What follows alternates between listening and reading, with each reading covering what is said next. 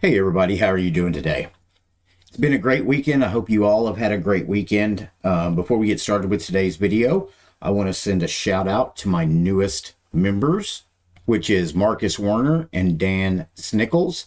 Now, I want to thank both of you guys so much for becoming members of my channel. You don't know how much it means to me.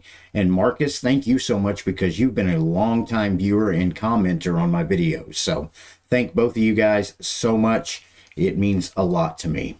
Now on this channel, I have covered a lot of Arch distributions and Arch spins, but today I'm covering a brand new Arch distro, which is Crystal Linux. Now their website is getchrist.al. I'll be sure to include that link in the description below.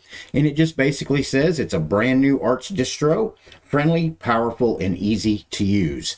Now they've customized the GNOME desktop and they're calling it the Onyx desktop. It's kind of a cross between GNOME and Budgie. I'm going to show that to you here in a second, but it's really beautiful. It's real easy to get around in as well. We'll scroll down here. It's got time shift to make backups of your system. What's really neat is it has a different installer than you're used to. It doesn't come with the Calamares installer, and I'm going to show that to you here real quick as well. And then Amethyst, which is a fast, efficient, lightweight AUR helper to let you download those AUR applications that you need that you can't get from the regular repositories. And then you scroll down and it's got their community, which is forums, Twitter, Mastodon, GitHub, Discord. And then back up top, you've got your home, your forums, docs. You can change the website from light to dark or dark to light or set it up to go along with your system, however you want to. And they do have, let's zip on over here. This is your GitLab for Crystal Linux, and it kind of lets you know some different information over here. It shows you your miscellaneous, your packages, your software. You've got your epics, your issues, and it's just a quick way from their website to get over and kind of see what's going on with the distribution. I like the fact that it's really a one-click type thing there, but I do want to show you here. Let's go back to the previous screen that when you want to download it, you just click on download. And then you scroll down here and your ISO is right here. Now, once you do install it, you're going to have some updates, and I will show you that on the desktop because this is from September 13th, and it will install all the updates once you install it. So what I'm going to do here real quick is go ahead and zip on over to the desktop. And if you download Crystal Linux, throw it on a USB or open it in a virtual machine, this is the screen you're met with. The first thing that's going to pop up is Welcome to Crystal Linux. And this is the Jade installer. And let me show you a couple things that are different because I know a lot of you out there are used to the Calamares installer. So the first thing you're going to want to do is just go ahead and hit start. And right here, it's going to bring search for your time zone. So what I'm going to do is just put in America, Chicago. And there it is right there. So I'll go ahead and set that and click next. And select your keyboard layout. I'm United States all the way at the bottom, so I'll go ahead and United States and normal. Let's go ahead and click on that. Click next. Create your user. What you'll do here is just go ahead and create your user. And now remember, this is all got to be lowercase. And then you got to put in your password. So let's go ahead and throw in a password. And enable administrative rights for the user and enable super user account. I'll leave those up. And then you come over here, and this is where you're going to want to select your desktop. Now, right here, we're using the Onyx desktop. As you can tell, it's kind of got a Budgie feel to it down here, but you don't have the side notifications that you get with Budgie. Everything down here is a little bigger. You get a single panel. Then you click on your Show Your Apps. Those would pop up. And, of course, they would be able to be brought up with the super key as well. Then you've got your power button down here, date and time. And then right here, if you click on that, this shows you the updates that you have pending. And then you can also look at what updates you've got. Just zip up here and click on that. And this will show you all the updates that are pending. It'll give you a nice list of them. We're not going to update right now because we are in GNOME boxes. And you got caffeine right here. If you click on it, it'll automatically set suspend and screensaver to disabled. So let's go ahead and go back to that, and we will get to the rest of this here in a moment. But if you want to install this, you can come down here. You can pick Onyx, GNOME, Plasma, Budgie, XFCE, Mate, Cinnamon, LXQT, Sway, i3, Awesome Window Manager, and bspawn.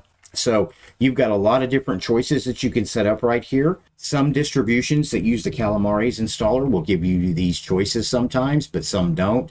But I like having that right there in the install tool. It makes things really easy.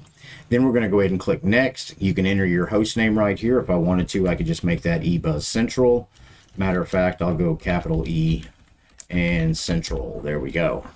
And then click next. Now, because I am in GNOME boxes, I've only issued this 21 gigabytes. Right here, I would just pick automatic partitioning. I'd go ahead and click on that and click next. And then right here, it gives you a summary. Your time zone, keyboard, what desktop you're using, and then of course your IPv6 disabled, time shift enabled, and then ZRAMD enabled. Then you could click next, and it would say installing, but we're going to go ahead and cancel out of that because we are not going to install it. Now, what we're going to do next is go ahead and come down here, and I want to pull up a terminal because I want to go ahead and run an HTOP. Actually, I want to do a NeoFetch first. Let's do a NeoFetch, and that pops up. Go ahead and make that bigger, and it lets you know you're running Crystal Linux OS, KVM QEMU. Kernel version is 5.19.7 Arch. Packages 717 and 3. You've got 717 that are Pac-Man and 3 that are flat packs. It's running GNOME 42.4. Window manager is Mutter, and it shows that I'm running it on an Intel i5. And that gives you pretty much what you need there. Let's go ahead and do an HTOP, if I can spell it correctly. It doesn't have HTOP. Let's go ahead and run a top. And right now we're using about 770 megabytes of the 2 gigabytes I have issued to it. So it's running pretty lightweight with the GNOME desktop. So there is no complaints there. Now what I am going to do is I'm going to go ahead and close out of this. And I want to go ahead and see how we get software. Now I might not be able to do this, seeing how I don't. That's what I thought. Not enough disk space, free up some disk space. But you can see this is very familiar territory if you've used any Linux distros out there. It lets you know right here you've got 2 updates. You've got GNOME Application Platform 42 that needs to be updated, then your Mesas, and then down here we've already looked at these updates right here. So that's how you would get software onto the operating system. Now it should have just the regular files, and it does. It's got a great, beautiful look. I think it'll be even better once they up it to GNOME 43. I know Fedora just dropped, I think this evening, Fedora 37 with the GNOME 43. So maybe they've got GNOME 43 coming to this. And I'm thinking maybe once you install it and update it, it would probably go ahead and switch you to GNOME 43. So let's come back down here. Let's just kind of see what kind of applications you get. You've got weather, you got clocks, you got your extension manager, of course, Firefox, Gparted. Utilities, you got your regular disks, disk usage, fonts. Let's go ahead and back out of that terminal. The Jade graphic user interface, that's just the install program we were just looking at. Of course, your system monitor, your settings, hardware locality, gedit, Vim. So I'm going to go ahead and back out of that. And it's got your regular settings for background and your regular settings over here. If you're used to GNOME, let's go ahead and go about.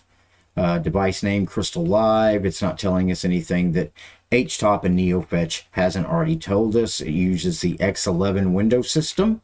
And then you're going to have your regular changes up here that you can make settings wise in a Linux distribution. Let's zip on over to appearance. What kind of different looks do we have here?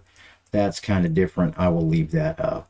Well, guys, that's just a quick look at Crystal Linux, a new Arch distribution that is available out there with the Onyx desktop. It's a spin on Budgie and GNOME. If you had to ask me, that's what it feels like and looks like to me.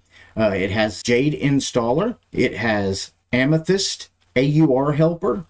And it's pretty light on resources. So if you're somebody that's using Arch or a separate Arch distro at the present and you want to give something else a spin that seems to be a little fresh and is new on the block, I recommend zipping on over and downloading Crystal Linux. I'll make sure to include that link in the description below.